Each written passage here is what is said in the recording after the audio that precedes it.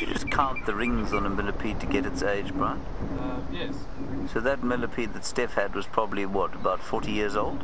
Yeah. Oh, plus minus. Now, this is a Hammerkop, of course, everybody, which means hammerhead in the language of Afrikaans. And if you watch it, it has the most infinite patience. Oh, that wasn't very patient at all. But it's looking for frogs. That's the thing that it likes to eat. But the precision with which it's able to move is just quite astounding, and the speed.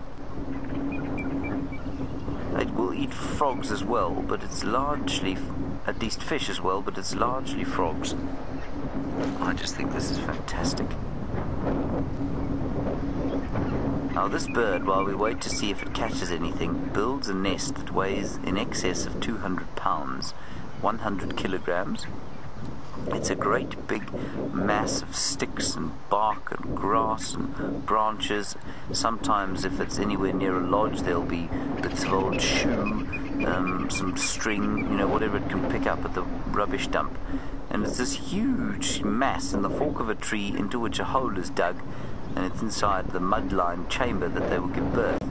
The temperature is beautifully regulated inside there for the little chicks. Only bird that makes a nest anything remotely the same. 200 pounds. That bird and its mate gathers 200 pounds worth of sticks to build its nest.